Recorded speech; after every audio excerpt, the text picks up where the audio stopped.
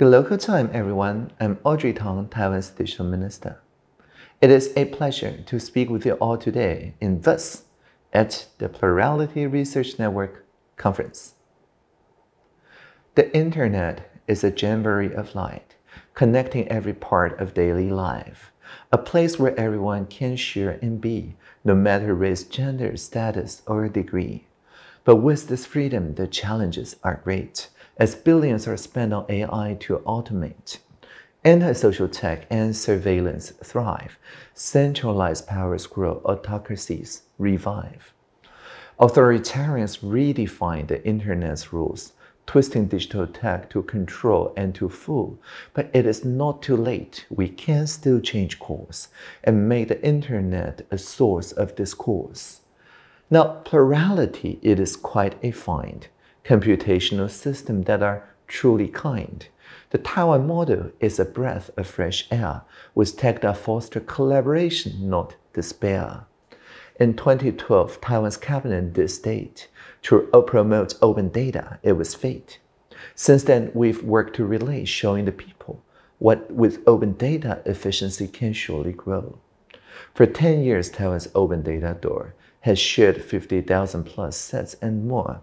High-value data, air, real estate, and trade, electricity supply, all available to be made. For citizens and industries to use and co-create, data.gov.tw really encourages debate.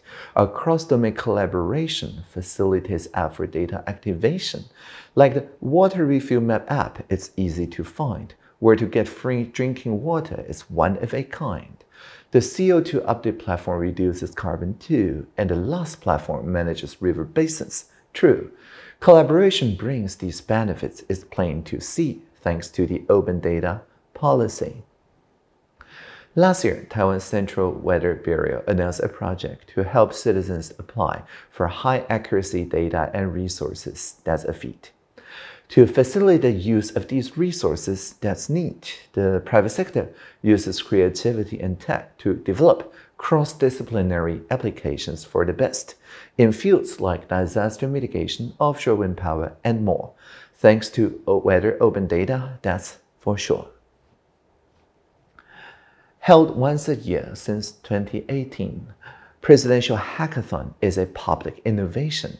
This year's international track theme is Practicing Net Zero in Climate Action. BRSDM at Erling, Taiwan is one of the top teams from Erling Township and Zhongzhou University. They've established a sustainable model for agricultural waste using biochar pyrolysis and cloud data mesh platform. They've made haste. Another champ is Team Benz from India. Their solution analyzes soil and weather data. Reducing labor costs with sensors too. Sustainable urban forests is what we do. Inclusive co-creation is a core value full of cheer. Emerging tech tools spark debate, and that's no fear. Because the most important thing is to start with the people. It's key. Crowdsourced agenda setting works, you'll see. Now, Web3 is a concept of this new era of plurality. And that's why in July this year, W3C standardized the DID. Taiwan has joined W3C, connecting us to the world, helping us to achieve this vision of plurality together. To expand the vision of co-creation, that's great. Our ministry was launched in August. It's a date. Fostering resilience too, and that's what MODA aims to do. Ideathon is a way to think outside the box. Inspired by the hackathon is something that unlocks. A smorgasbord of entry is a powerful activity. Ideathon spurs innovative thinking. This year's Ideathon theme is We Futures 2040 Plurality. It's an immersive roadmap that shapes the future together. We invite design concept for 2040, tangible or intangible, space, goods, service mechanism, life forms. Through those innovative communication technology platform, we take those good ideas and aim to create social value of more than $300 million with a focus on universal service. That's our goal. We encourage innovative communication for a better overall. Public welfare, time-saving service, and streamlining old existing process with social value, that's what we hold. For those with speech hurdles, tech can save the day with sign language via video relay. In stage 1, we'll gather proposals for innovative communication services. From the non-governmental and private sectors is a chance to express.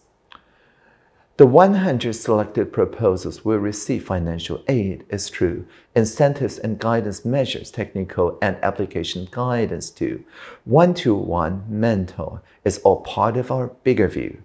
Our financing mechanism, that's something fresh and new. Plural funding considers the square root of each soul. Then it's squared again. It's an exciting concept, not in any way draw. Participants are willing to contribute. It's part of the deal.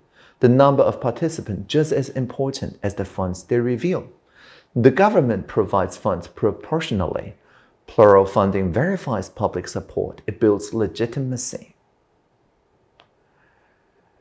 This April, I have signed a pledge, and that's clear, with 16 nations reps, all free from fear. A declaration for the future is true, for the Internet's future, for me and you. The declaration looks at the net's connections, its distributed structures with no exceptions. We promise to uphold human rights and foster trust and freedom in online life. The mode I use is interplanetary file system, we know, a decentralized solution, don't you know? So share your computers, lend some connectivity, and help defeat censorship easily. All other agencies can use our website's design, saving money and strengthening resilience in no time. The mode leads by example, and that is clear, showing our approach is practical and all can hear. We encourage all to adopt our way, you see. CC0 waives copyright, our materials are free. And Free the Future is the mode that's called to all. For Taiwan's fellow democracies, we stand tall. And this is what plurality looks like, you can see. Not just for politics or government, that's not to be.